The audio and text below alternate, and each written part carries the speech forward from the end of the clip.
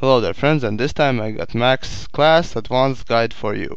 And just like always, let's start with the equipment and then work our way up to strategy part. Since Max class can hold two weapons, one in each hand, it's up to you to combine them and find the perfect solution for a certain situation. As of default, Max class is equipped with two weapons, one against infantry called Quasar, and another one against vehicles called Comet. There's also a third weapon you can equip instead of Comet. It is called Burster, and it is made to deal with enemy aircrafts. And so let's look more into anti-infantry weapons.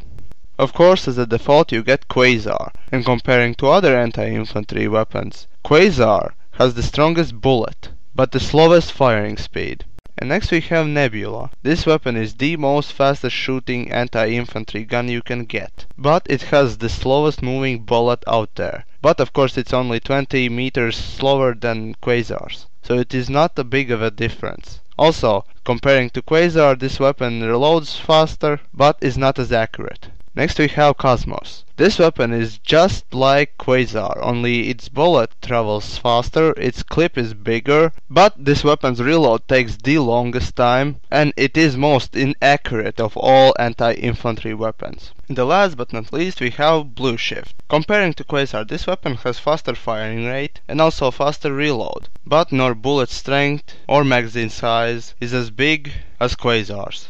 And still you must know that this weapon's accuracy is the best of all infantry weapons. I compare every infantry weapon to Quasar because it is default weapon and you will be firing it a lot unless you know what to buy. And here are my two recommendations. Ever since game update 9, Cosmos price has been reduced to 250 certs. And of course, if you like to have a gun that has a lot of bullets and is very strong, I would recommend you to choose this one. I like that you can maintain constant fire with this weapon for a long time.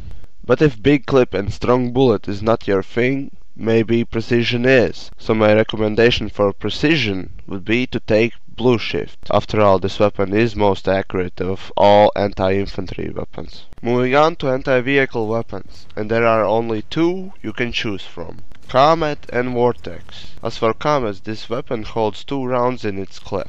And these rounds are basically little plasma balls which explode upon impact, dealing splash damage or direct damage. And just like other plasma balls, either photon PPA or light PPA type, these ones travel slowly. And next we have Vortex, basically a mini lancer or weapon which acts in similar fashion. It holds 12 rounds in its clip, and to deal more damage it must be charged. And don't be confused, if you shoot 3 single rounds, the damage you deal with that will not be equal to fully charged shot. Besides that, these projectiles you shoot are extremely fast, basically being able to hit enemy vehicles from long distance without a hassle. But keep in mind that this weapon does not deal splash damage, so you must hit your target dead on. And just like Lancer, this weapon leaves a trail behind every shot, so for enemies it's easy to see where you are shooting from, and therefore track you. And here for your enjoyment, I placed both of those weapons together. At the end, Comet finishes up this tank quicker. And ever since game update 9, this weapon has been decreased in price, so now it costs 250 certs, and I would strongly recommend you to buy it. And so we come to our last category, but probably most important for max unit, it's anti-air.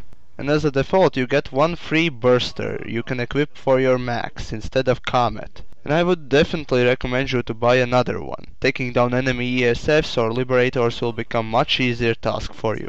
You can use your standard Quasar and your Burster as a full anti-infantry gear. Even though Burster does not deal a lot of damage, it is very precise. That is, of course, if you don't have any other anti-infantry weapon on your second hand. And so let's move on to ability slot. And as a default you get ability called Charge, which allows you to sprint for a small distance. Next we have Ammo Storage Canister, which allows you to carry up to 5 extra magazines on each weapon. And next we have Zealot Overdrive. This ability acts more like on-off switch, which means it does not have any energy to waste nor cooldown to wait. You can use it whenever you need it. This ability allows you to move faster when you're walking. In fact, your walking speed with Zealot Overdrive will be much greater than infantry's. Besides this, you will also receive extra damage output on your weapons. But downside is that once you activate this ability, you receive more damage, which will be still less than infantry receives. I would recommend you to try out Zealot Overdrive, because with this ability you can become one of the most agile classes out there. It's important to note that Zealot Overdrive, once activated, will cover you with shield, which emits more light, so you are easier to be spotted in dark areas. Besides this, also once you activate this ability and start shooting anything, it will leave trail behind, just like Lancer or Vortex. So the last piece of equipment we have Suit. For this slot you can choose one of 3 following items. Kinetic Armor, which will give you extra protection against infantry weaponry, that being pistols, rifles, SMGs and carbines. Nanite Auto Repair System, which will work just like vehicle Nanite Auto Repair System. That is, if you're not being shot at, after a while, this system will kick in and start healing you, slowly but surely. And the last, which I would recommend you to buy at least to level 4, is Flak Armor. This item will decrease the amount of damage you will receive from explosions. Not direct hits, but splash damage. With this item equipped, you can survive much longer when you're getting hit by Liberator, gunfire or rocket pods from ESF, and of course all the other explosives that gets thrown your way. And so let's move on to strategy part. Well, let's say for some odd reason you want to go solo with your Max. I would recommend you to equip your Max with the best weapon you think would do the job, Nanite Auto Repair System and Ammo Storage Container. This set will ensure that you will be able to heal yourself and able to sustain fire for longer periods of time until you resupply again. Next, imagine that there's a front line of enemies that are not letting your guys through. Use your charge ability to charge behind enemies' lines and kill anyone inside there, even if you die afterwards. If you take out 3 or 4 key points, your teammates will push through. The charge can be also used as an escape tool. If you're low on health, or many enemies are starting to come after you, use your charge to run away from them, hide, or get back into your spawn. With the new vehicle Harasser, Max unit can sit in the back. If you're using dual boosters on this Max, your body as a gunner, and this Max can become an ultimate death squad. Keep in mind that Max unit cannot be driver nor pilot for any aircraft or vehicle. And also there are only 2 vehicles that actually can pick up Max as a passenger. One is Harasser, other one is Thunderer. But in it you can be one of the gunners. And as for aircrafts, Galaxy is the only aircraft which can pick up Max as a passenger and also as a gunner.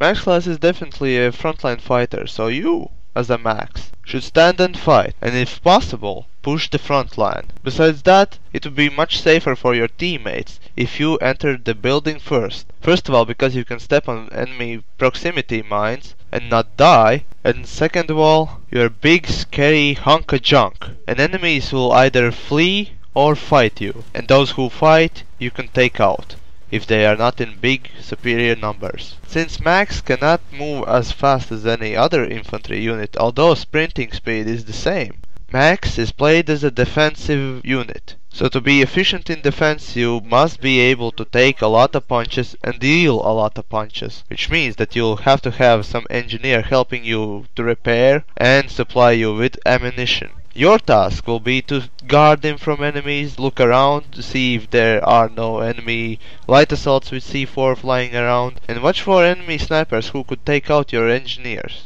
Using Zealot Overdrive you can act more like an ordinary infantry unit. But remember that there won't be any regenerative shields, so you should keep around at least one engineer. Using Zealot Overdrive you can engage in pursuit once your enemy is fleeing you, or you can use this ability to flee for cover and safety.